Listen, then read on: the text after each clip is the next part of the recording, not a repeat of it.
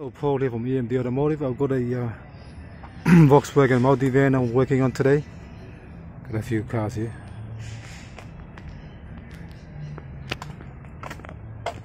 Okay, let's go back to the Multivan. Today I'm replacing the actual accelerator pedal, which on this model is not connected to the actual pedal itself.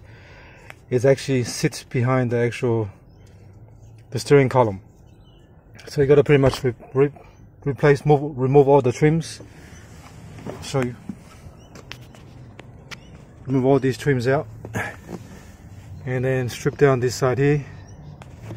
And underneath here, as you can see, that's the new one. Because it sits at the back there.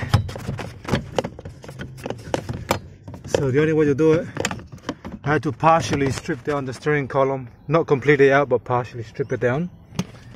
Down here, up here, so the whole thing is moving, nearly coming off. So you can actually take this part off. Just bear with me. There you go. That's the old part there.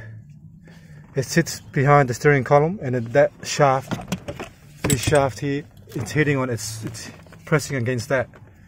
So it's sitting like, it's actually sitting like that. That's how it sits in the car. But that shaft there, see that mark there? Those marks there, because it's actually touching the shaft at the back there. So you can't just take it out. You got to partially strip it down and leave it hanging, sort of, with two bolts on, one bolt on top there. Otherwise you can't take it out.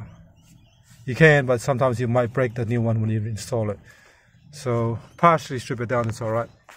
There's a few stuff here has been put aftermarket, you can tell. It looks like aftermarket to me. Here as well, but new system. Well, I'm gonna install the new one, which is down there, and then put it back together and go from there. Alright? I'll do part 2 when I actually, because this car came in, this car was running in limp mode.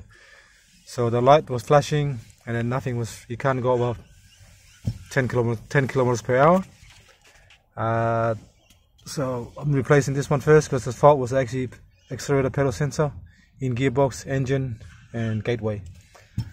But I'll do the installation first, and I'll erase the fault and see where I go from there. Alright, thanks for watching, and please subscribe.